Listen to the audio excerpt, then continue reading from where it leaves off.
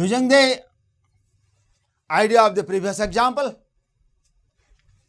when many forces act at a point or a particle or a point mass, the sum of all the forces is equal to net force.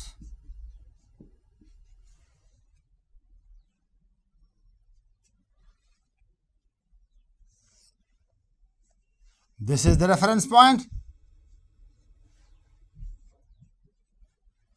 R is the position vector of this point mass with respect to the reference point, about which you are going to calculate the torque.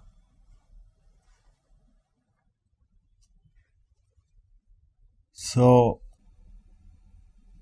the line along which the net force acts is called line of action. The line along which the particle moves may not be collinear with the line of action. It may experience the force in this direction. However, it may move in some other direction. Let us assume that this is the line of motion. At this point, this is the line of motion because this is the velocity vector.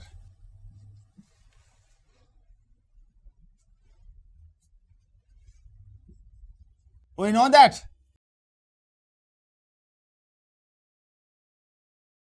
the torque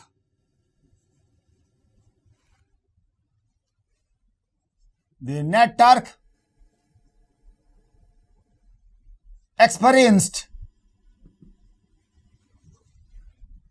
by the point mass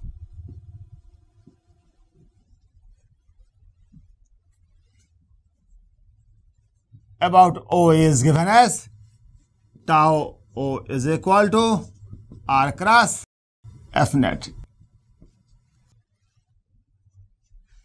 Since this is net force, Newton's second law states that whenever a net force acts on a particle, the particle's momentum, the linear momentum will change. The net force acting on the particle can change the linear momentum. Therefore, you can write F net is equal to time derivative of the linear momentum of this particle. And this stuff is multiplied with this position as a cross product. This can be written as d by dt of R cross mv, because d by dt of A cross B, the time derivative of A cross B can be written as derivative of A vector cross B vector plus A vector cross derivative of B vector. This is a vector operation. Here A is R, A vector is R vector, B vector is mv vector. d by dt of R cross mv can be written as d by dt of R vector cross mv plus R vector cross d by dt of mv vector. Since the rate of change of position vector is the velocity vector, the first term can be written as v cross mv and the second term will remain as it is.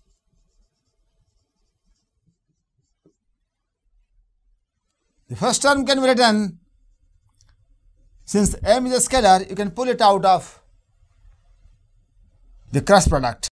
So, m into v cross v plus R cross d by dt, a time derivative of the momentum, linear momentum of the particle. We know that any vector, when it is cross multiplied with that vector, or an equal vector? It will be 0 because V cross V is equal to V into V mod of V into mod of V into the sine of the angle between these two equal vectors. Angle between two equal vectors is 0 degree. Therefore, this term will vanish and we are left behind with this term. So, R cross the time derivative of mv is equal to the time derivative of r cross mv. Therefore, I wrote r cross d by dt of mv is equal to d by dt of r cross mv. After you understood this point, then we will be fit for further discussion. The discussion is that in the particle mechanics, force changes something. That something is the linear momentum, where linear momentum of the particle is equal to mass times velocity. This is the linear momentum of the particle. When the force changes linear momentum, we should expect that the rotational analog of the force, should change something. And actually it is changing something. But this something is a strange looking term, r cross mv. Tau is equal to d upon dt of r cross mv. mv can be written as p vector, linear momentum vector. So, tau or the torque must change something. We expected that the torque will change something, and really it is changing something, and that something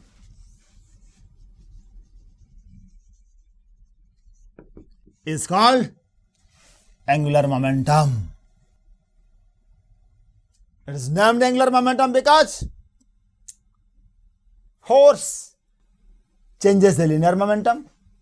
The angular analog of the force, that is torque, should change something. That something should be the momentum. Since it is the torque is the angular analog of the force, this particular term should be the angular analog of the linear momentum, that is angular momentum. The angular momentum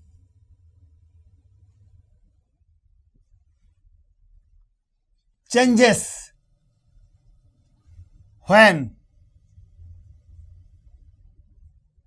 a torque or a net torque acts about a point.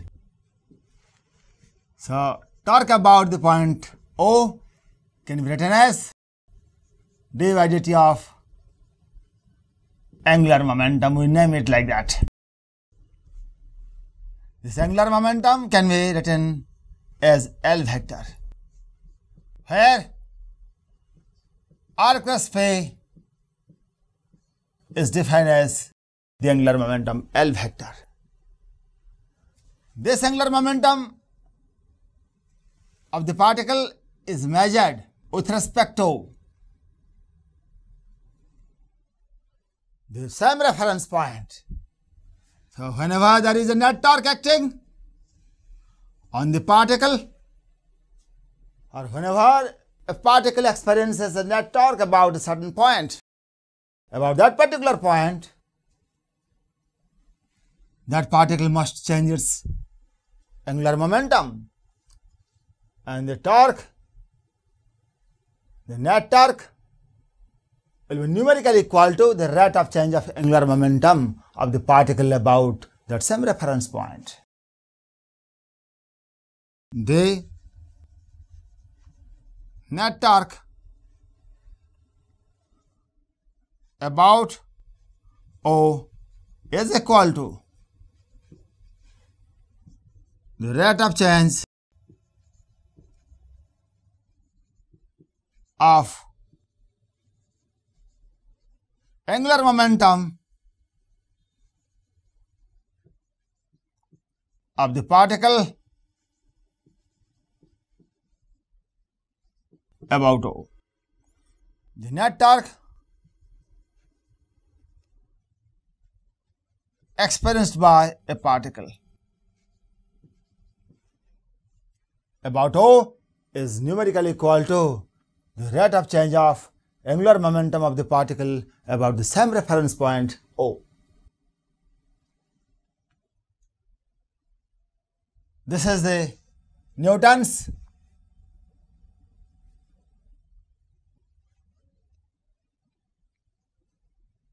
second law for turning of a particle.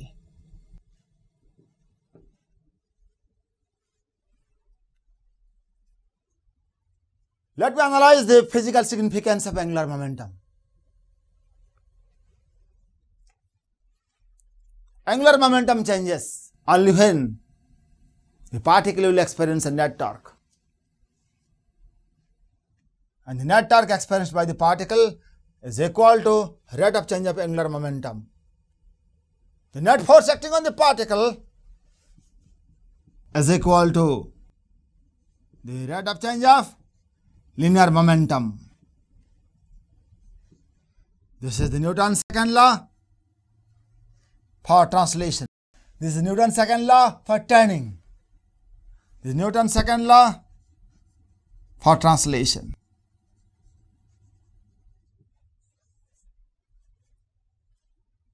So, in this chapter we are discussing the concept of torque and angular momentum experienced by a particle or acting on a particle. The angular momentum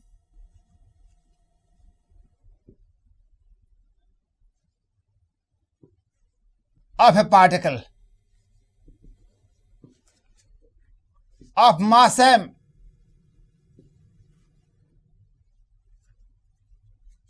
velocity v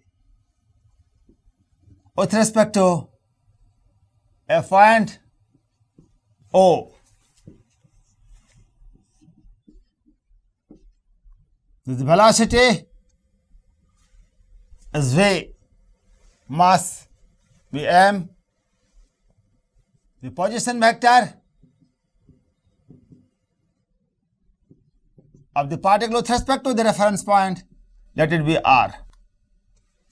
The angular momentum of a particle of mass m, velocity v, and position vector r with respect to this point is given as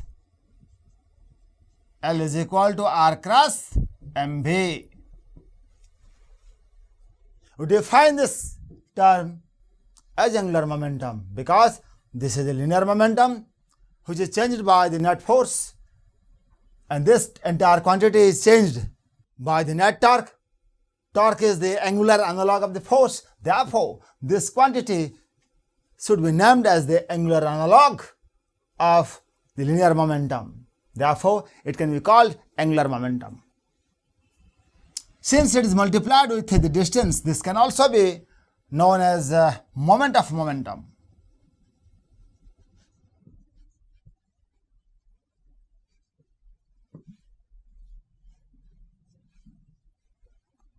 Angular momentum can be called moment of momentum because momentum is multiplied with a distance, and this multiplication is not ordinary multiplication, this is a cross multiplication or vector multiplication. This linear momentum can be written as P. So, the angular momentum of a point mass about a given reference point is equal to position vector of that point mass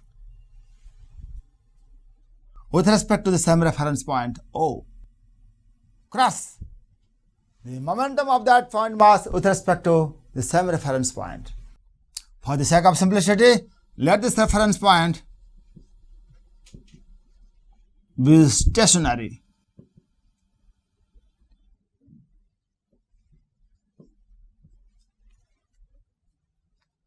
So the velocity v is the velocity of this point with respect to ground.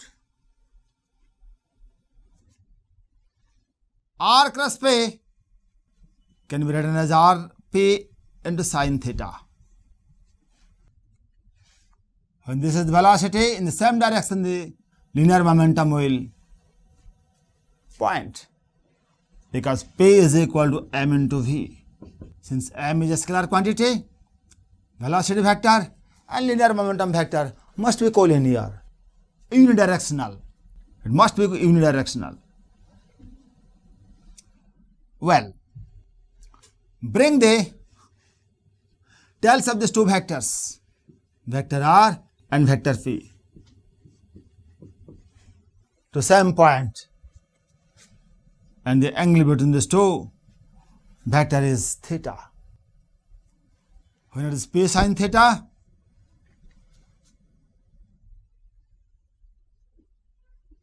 that is perpendicular to the r vector. This is a component, the perpendicular component of the linear momentum onto the r vector, and there is a parallel component also, that is called p parallel. P sin theta can be written as p perpendicular. This can also be written as r sin theta into p. In another way, we can write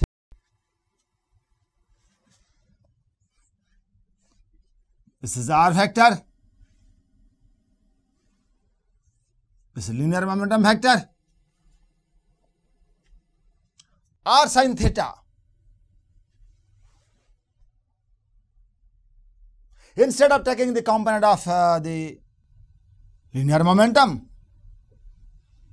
here you should take the component of the r vector perpendicular to the momentum vector, that is r sin theta. So r sin theta is the perpendicular distance dropped from the reference point onto the line of motion. This is the velocity vector, or this is the line of motion. This is r sin theta, or we can call it perpendicular distance. Small p, that is capital P, represents the linear momentum. Small p represents the perpendicular distance. R sin theta can be written as small p into capital P. In this way also, you can represent the angular momentum vector, its magnitude about any reference point, r into perpendicular component of the linear momentum to the position vector is equal to the perpendicular component of the position vector onto the, or with respect to the linear momentum vector into the magnitude of the linear momentum, r p perpendicular or p or r perpendicular into p. So with this theory, let us do some problems. Let the particle of mass m moves with constant velocity about any reference point. Prove that the angular momentum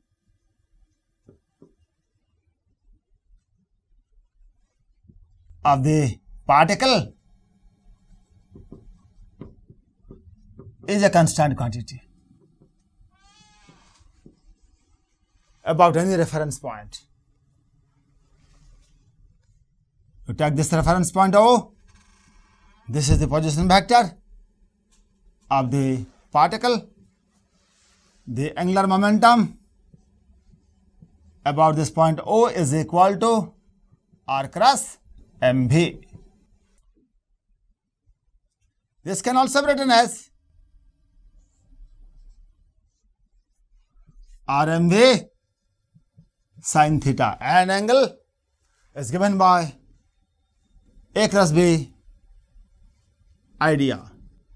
This is A, this is B, A cross B, R cross MV, R cross MV. So the angle gives a sense of clockwise direction. The angle moves in a clockwise sense. Therefore, the angular momentum of the point mass with respect to this reference point is clockwise.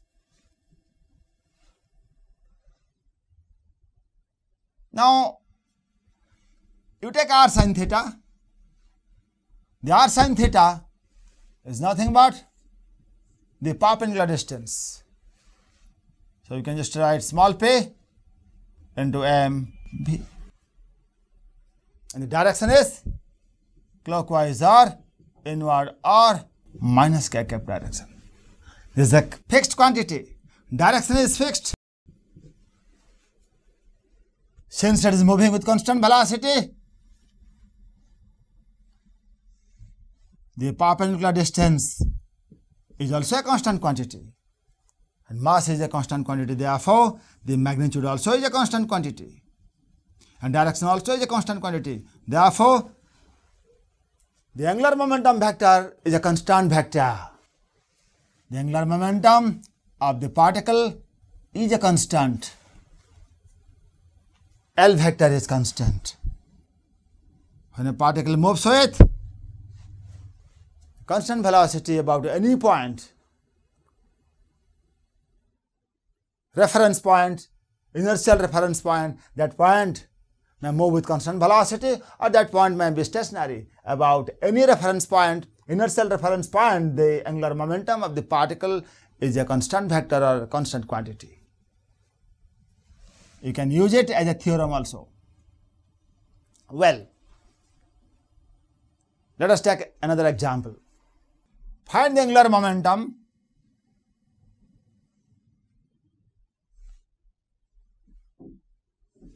of the projectile. When you throw the stone, it will move in a parabolic path.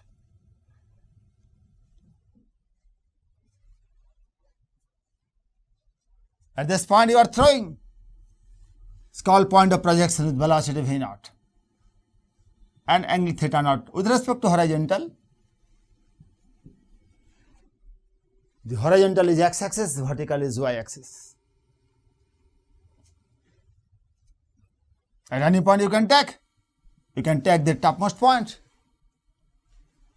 Find angular momentum at the highest point.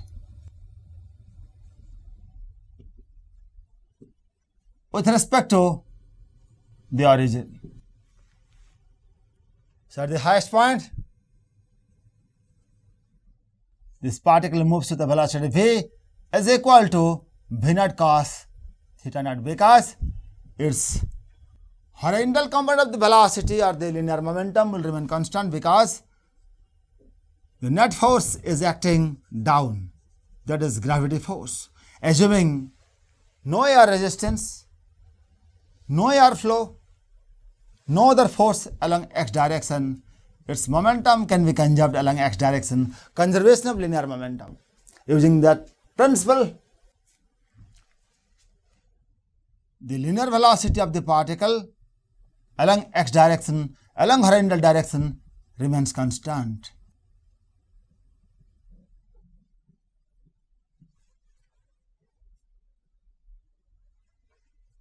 Now, position vector of the highest point with respect to the point of projection or the reference point O.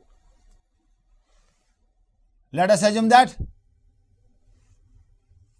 this distance is x and this distance is y. So its coordinates can be written as xy, x comma y. So r vector can be written as xi cap plus yj cap. mv vector can be written as mv naught cos theta naught I cap. Now r cross mv is the angular momentum of that point mass with respect to the point of projection. X I cap plus y j cap, that is r cross, r cap cross mv naught cos theta naught I cap. I cap cross I cap is 0.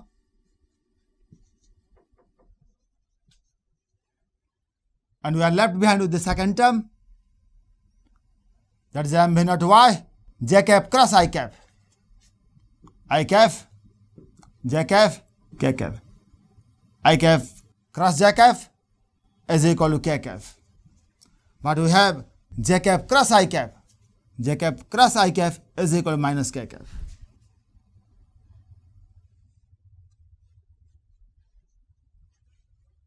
Minus mv naught y k cap. This is the magnitude and minus k cap is the direction, or you can write mv naught y in clockwise direction or inward direction. Here we need to calculate the value of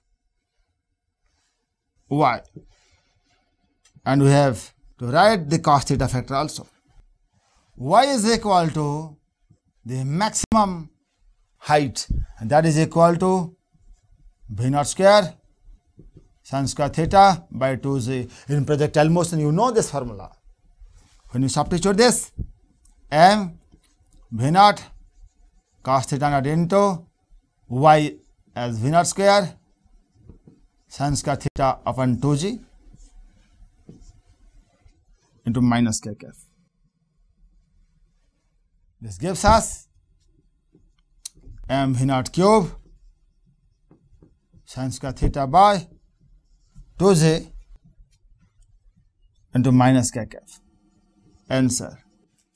This is the angular momentum of the particle about the point of projection.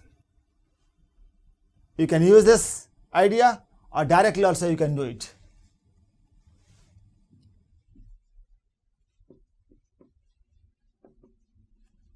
As an alternate method, you can write L is equal to r cross mv. R and mv, bring these two vectors to a point. This is the velocity, this is the velocity. R and mv, between these two vector, let us write the angle theta. R cross mv, r cross mv. So the angle is moving in clockwise sense. So you can just write r mv sin theta in clockwise sense. And r sin theta is nothing but the maximum height. R sin theta can be written as maximum height y max or h max into mv. V is written as v naught cos theta, and y max you can calculate from this. You can y max or h max you can calculate. And already you have calculated, you can just substitute and to get the same answer. So slight change of the first step, you can get the same answer. The clockwise direction means minus k cap direction or inward direction. Well, from this example we understand that this angular momentum of the particle, it depends upon the reference point. If you choose this point, you can find its angular momentum about this point, that will be different. When the particle was here, its angular momentum with respect to the same point will be 0. So angular momentum keeps on changing. And we will prove in the next section that the rate at which this angular momentum is changing is none other than the torque acting on the particle by gravity about this point.